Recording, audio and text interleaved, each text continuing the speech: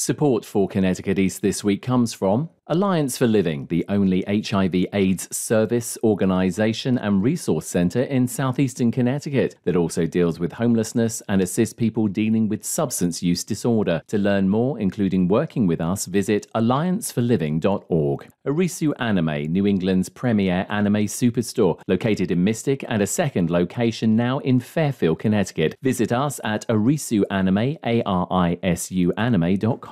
Newport Mansions presenting the 19th annual Newport Mansions Wine and Food Festival, September 20th through 22nd at Rosecliff. 3 days of expert seminars, wine and spirit tastings, and an opening night vintner dinner with master chef and author Jacques Pepin. Tickets and information at newportmansions.org. And SCAD, the Southeastern Council on Alcoholism and Drug Dependence, is offering a $3,500 sign-on bonus for licensed clinicians. Go to licenseclinicians.org to learn more. That's licenseclinicians.org. He started his business at the height of the COVID pandemic. 4 years on, and Marine Veteran John Genna is celebrating success and beating the odds with his laser engraving business. Plus, we take a look at other stories making the headlines from around the region. This is Connecticut East This Week.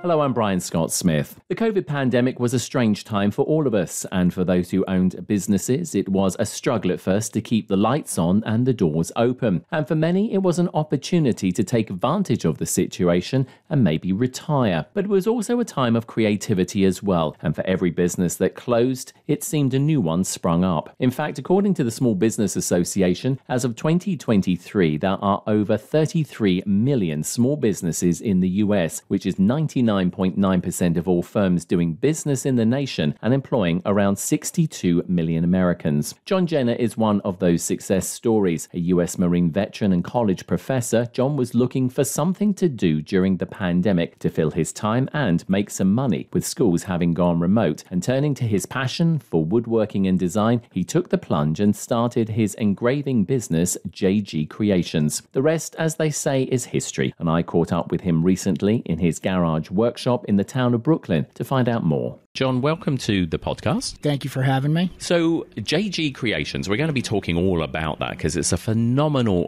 business. But let's get a little bit of background on you. We have to say thank you for your service because you are formerly United States Marine Corps veteran, of course, now. Tell us a little bit about that. How did that happen? I decided to go into Marine Corps a couple years after high school and didn't really know what I wanted to do. While I went in, and I saw a really cool video where the Marines were working on helicopters, and I was like, ooh, that's what I want to do. So I spent 8 years in the Marine Corps as an aircraft mechanic working on helicopters and traveling all over the world. And it's a big part of my life that I'm really proud of and I loved. It says in the bio on your company website that's basically worked with your hands really ever since. And obviously it's a passion of yours. Yep. So in the Corps, I was known as an airframer. So I did sheet metal work, fiberglass, and basically think of, if you were thinking of a car, any of the body panels, interior panels, anything like that.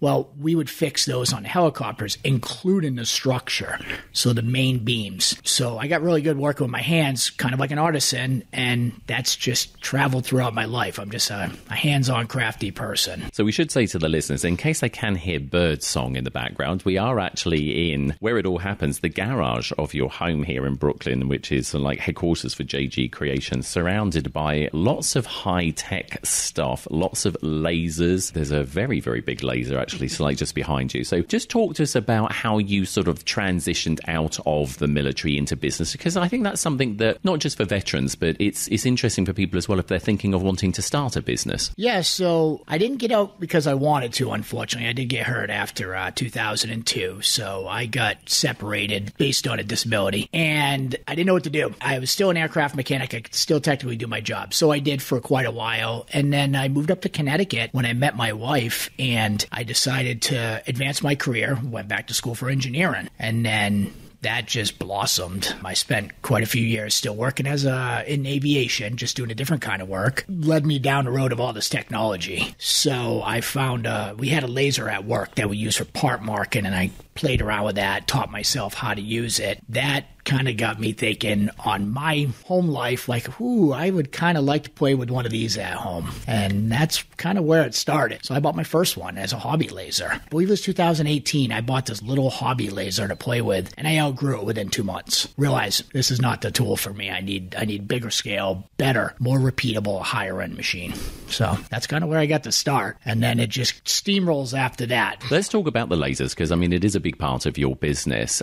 People, we get all these ideas of what we think lasers look like, and we're probably all completely wrong. Like I said, there's a very big machine behind you, which I know is one of your, guessing it is the biggest laser. But of course, none of this can happen without obviously a bit of creativity from you, yourself, the operator, but also software and computers. So it's all very high tech, isn't it? It is. And so one of the lasers, the one you keep looking at right behind us, this is a 2 foot by 3 foot bed, 100-watt CO2 laser. So this is my first one. This is made for doing wood, acrylic, leatherette. I could do glass. I could do basically every single thing on this laser except for etched metal. Now, the one that's in the blue box over here next to all my computer monitors, that's a fiber laser. That one's primary focus is to engrave into metal. So people will see the different things. They're like, how is that done? Can I do that on this one? Can I do it? And it's like, no, there's work on different wavelengths, and that's what determines which laser I'm going to use for the job. But the high-tech part of it is that's only part of the job. That's the machine that puts the design down. Where the real magic happens is you have to have the creativity to make your own designs or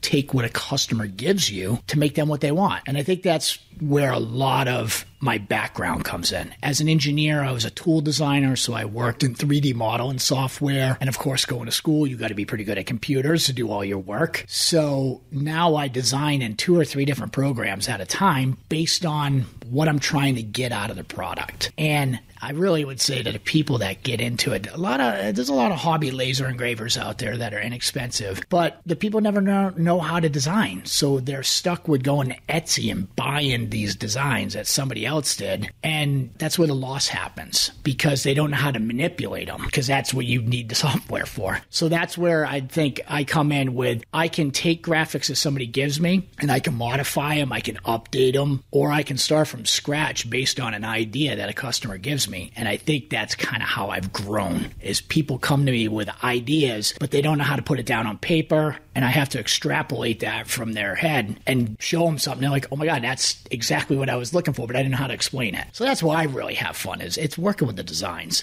Making the machines hum, that's just practice. It's getting the designs down. That's, kind of exciting. And like I said, it's high-tech machinery that it takes a lot of practice to learn it. So business-wise, I believe, so like JG Creations LLC sort of became official back in 2020. So it's still a relatively young business. Obviously, we're only in 2024, but 4 years on. How's it been going? Because obviously, we hate to keep bringing it up, but obviously the pandemic came along. But, in any business that survives, generally, obviously that's great, when something like that hits. So, how has the 4 years been?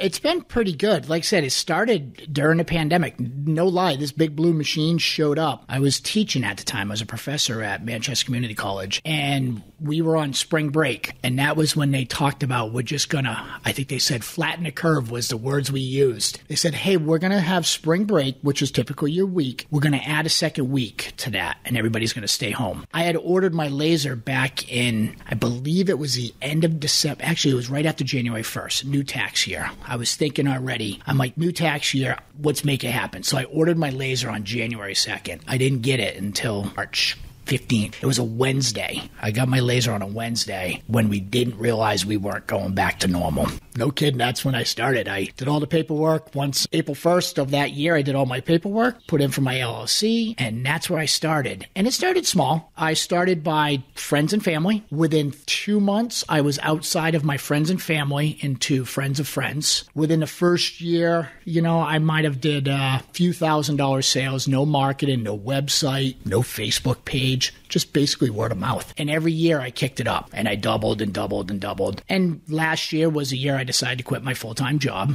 and do this full time. And it's been going pretty well. I mean, I'm way outside of my friends and family. I do business to business. I had started an Etsy page, which, is not something I really wanted to do, but it's kind of the way people do stuff. So it's a different market line. And, I've sold stuff all the way to California. So I have, my business page, the website. I have my Facebook business page, and then I have my Etsy. And it's going really well. And one of the big things I'm proud of that kind of happened this year was I went from like 425 followers on my business page, my Facebook page, to I think I'm 4 shy of 1,300. So I didn't realize that was a big deal until other people made me go, no, that's pretty hard to get over 1,000. So I'm pretty excited about that. And I can't wait to see how that blossoms. That is amazing, as we say, in just 4 short years to obviously have a business success. But like you said, it doesn't come easy, does it? I mean, it is work. And like you said, you've only just given up a full-time job to turn this full-time. Let me put this question to you. I mean, even though you're a veteran and you're military, was it a bit of a scary thing to actually think, right, I'm going to take that final step and I'm going to do it? Oh, it's still scary.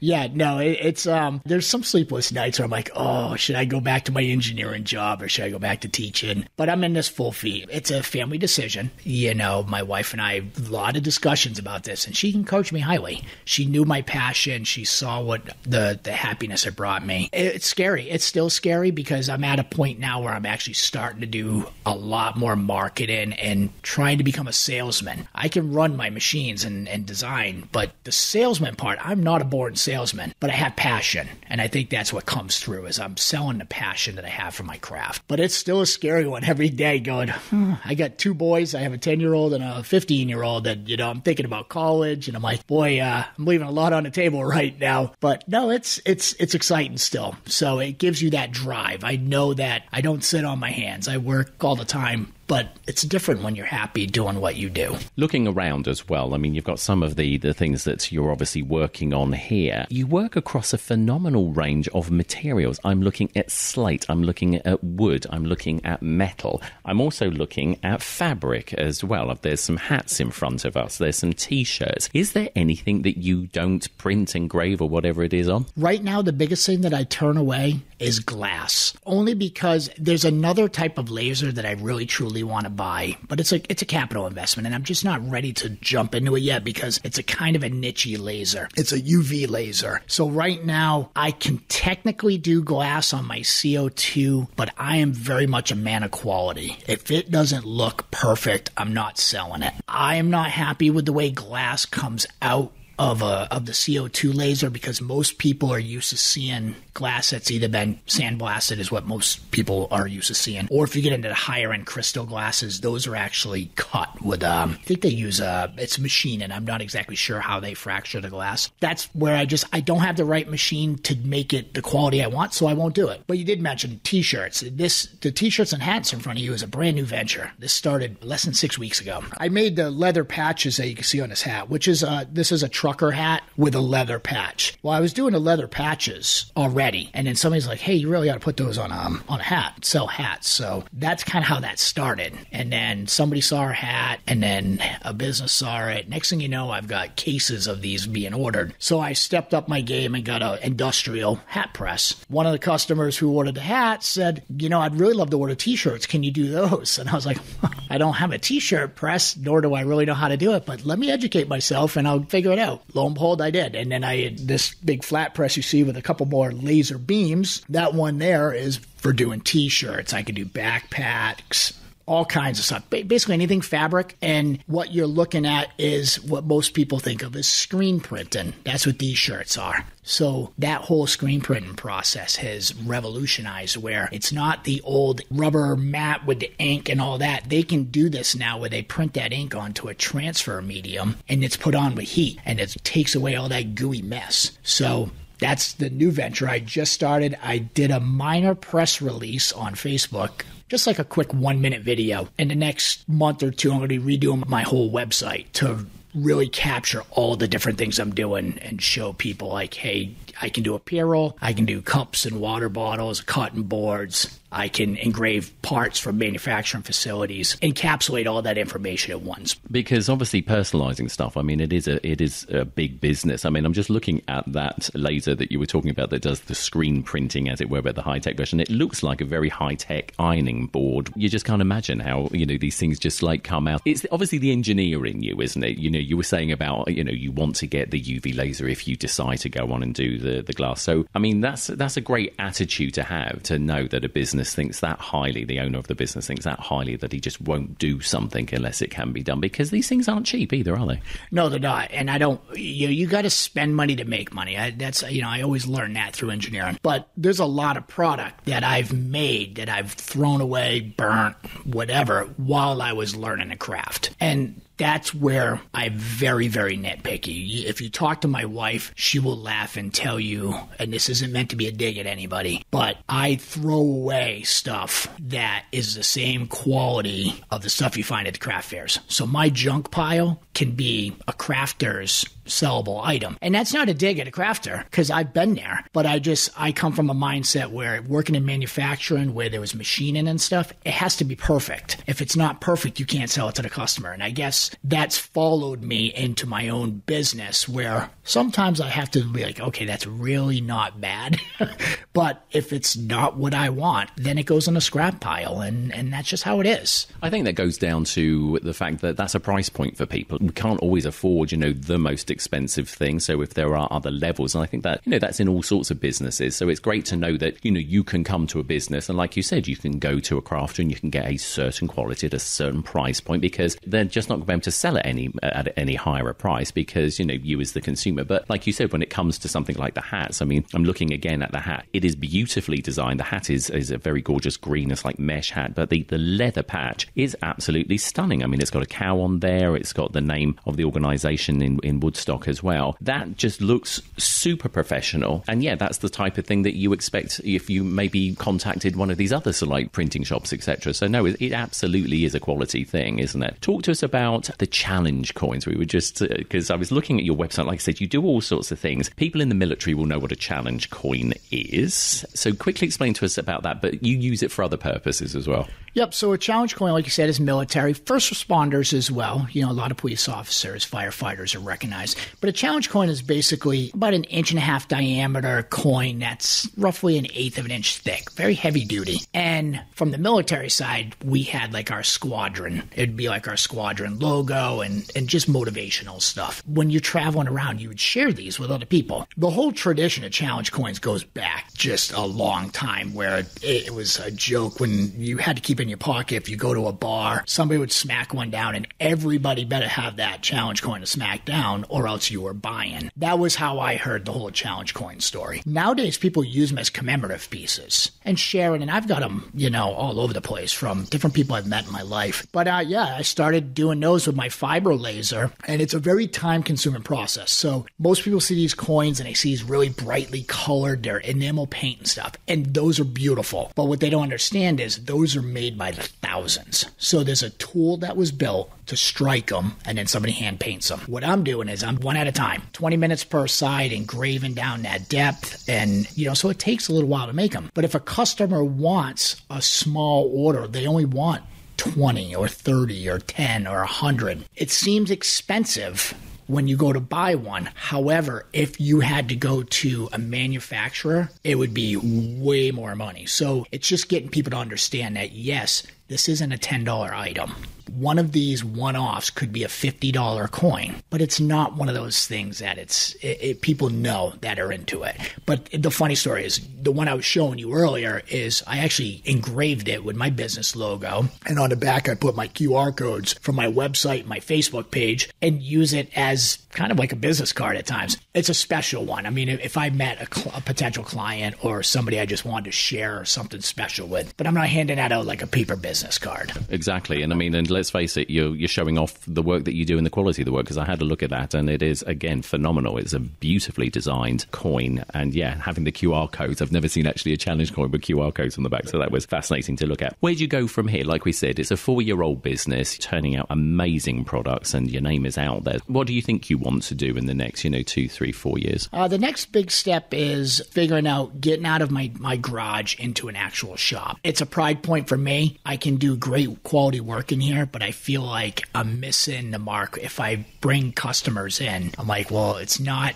what I consider a manufacturing facility or a award shop. I want that. The big question is going to be, am I going to be on Main Street, USA, or am I going to be on my own property? And I'm leaning more towards my property because I can put a beautiful establishment on my land and do everything from my property, which allows me to work the kind of hours that I want to work and still have all that same business. I think COVID really changed the way that people shop, and this kind of work is not typically walk in and talk to the owner or to whoever's running the machines. A lot of it's done through email and phone calls. So to spend $2,000 a month for rent, well, that's all coming off the bottom line. So why not just do it on my property and pay my own mortgage on my shop and maximize my earning potential and still be able to have my customers come? Because I'd still have a showroom. I'd still have all my machines. Everything would just be set up exactly the way that I want it built. And that's kind of what I'm looking forward to. Just quickly looking back, it's a $64 million question, I suppose. Just looking back over the last 4 years, would you have done anything different, or you're happy about the route that you took?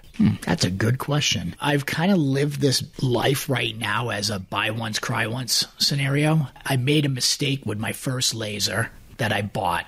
It was too small, it wasn't repeatable, and I just wasn't happy with it. I spent too much money on it, but fortunately I was able to sell it and get back most of my money. Even though I did a ton of research, I thought I did the right thing. That was probably one of my biggest regrets. Other than that, not really. I think I let it start the way I wanted it to. It started as, honestly, I needed something to do during the summertime when I wasn't teaching. And my boys were home, and I was like, oh, this will be a fun family business. I can make a couple extra dollars and see what happens.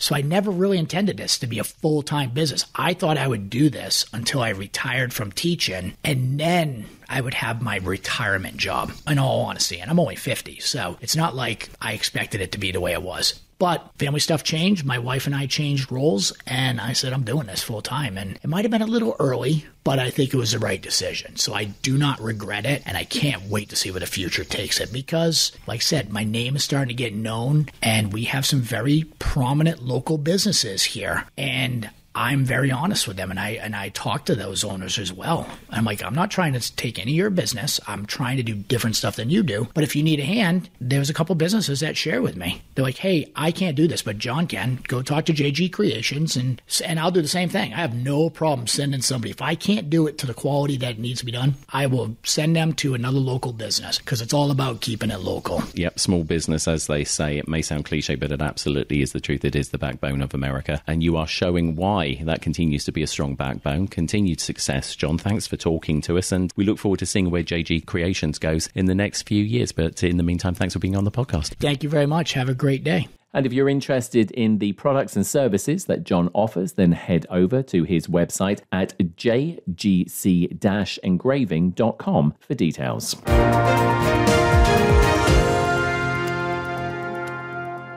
Connecticut East This Week is made possible by Alliance for Living, the only HIV/AIDS service organisation and resource centre in southeastern Connecticut that also deals with homelessness and assists people dealing with substance use disorder. We are currently seeking a finance and grants coordinator to join our team. Those with grants management experience and a passion for the work we do in the community are encouraged to apply. For full job description and benefits, as well as other open positions, visit allianceforliving.org. Arisu Anime, a Japanese pop culture haven nestled in Mystic and Fairfield, specializing in anime and manga merchandise featuring an integrated Japanese convenience section designed to mirror Tokyo's vibrant streets. Arisu offers an immersive shopping experience complete with towering statues and authentic capsule machines. Whether you're a seasoned collector or a curious newcomer, Arisu invites you to explore a world where fantasy and reality merge at Arisu Anime, that's ARISU anime.com. Newport Mansions, as seen on HBO's The Gilded Age. Newport Mansions preserves and protects 11 historic properties and landscapes in Newport, Rhode Island, exemplifying 3 centuries of achievements in American architecture, decorative arts, and landscape design. Plan your visit this year and attend some of the mansion's signature events, including the Newport Flower Show June 21st to 23rd, Newport Mansion's Wine and Food Festival September 20th to 22nd, and holidays at the Newport Mansions November 23rd to January 1st. Tickets and information at newportmansions.org. And SCAD, the Southeastern Council on Alcoholism and Drug Dependence, is looking for licensed clinicians and is offering the top benefits packages in the state. Go to licensedclinicians.org to learn more. That's licensedclinicians.org.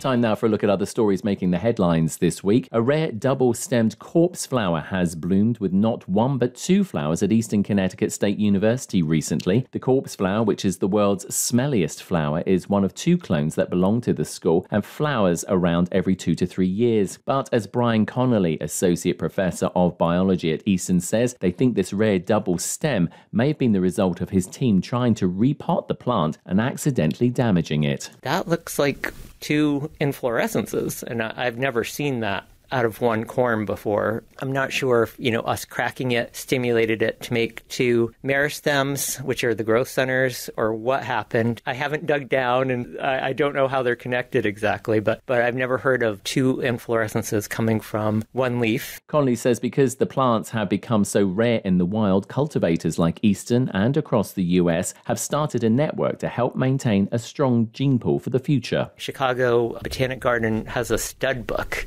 and so like tigers or giraffes or gorillas in zoos, you don't want them to be inbred because it decreases the long-term survival. So I took clippings of our 2 clones and I sent them to be genetically sequenced. And so we kind of have a family tree of the different plants. The corpse flower is listed as endangered with fewer than 1,000 individuals remaining in the wild. It originally comes from the islands of Indonesia. A massive 50-foot mural depicting 3 pioneering women has been unveiled on the side of a downtown parking garage in the town of Willimantic. The 3 women are acclaimed novelist Toni Morrison, Eastern Connecticut State University President Elsa Nunes, and former state governor Ella Grasso. The project is based on a famous mural in Spain called Unity is Strength, depicting several influential women from around the world, as Matthew Vertfoyle, Secretary of Wyndham Public Art, explains. They featured women who've succeeded despite their gender, and it includes the tagline, which you see up there in Spanish, which in English translated means capabilities don't depend on your gender.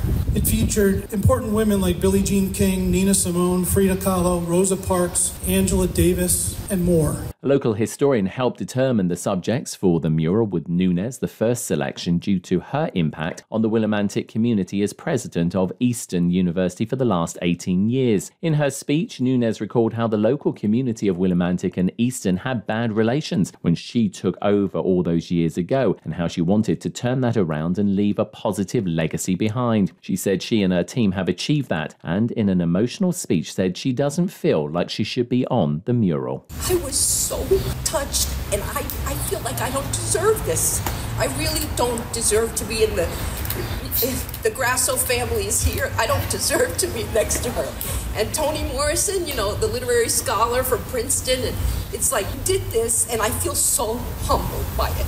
I feel like I'm not in that league, but in a way, I'm retiring, and what I feel is that you have validated me, that the work that I did all these years meant something to you. Nunes is the first Latina university president in New England. Grasso was the first woman governor in Connecticut, and Morrison is a Nobel Prize-winning author and the first black female editor at Random House. She spent most of her life in the Northeast. And an iconic cat-themed coffee shop has taken the unusual step to become a non-profit as a way to leave a lasting legacy for the local community. 2 Razzling Cats based in East Haddam has been granted non-profit status, and owner Mark Thede says he wanted to leave his business to his kids, but as they have other directions in their lives than running his business, decided on this plan instead. Now been designated the 2 Razzling Cats Accord, which will be a non-profit that will support programs in inclusion, the the LGBT community, racial justice, women's reproductive freedom, the welfare of cats, in particular the capture, spaying, and neutering of cats, and preservation of local history, archaeological digs here. Thede says he had no idea how successful he would be and hopes by creating a foundation for the future and keeping the coffee shop in the community, it might resonate with other business owners in the state who may be in the same position.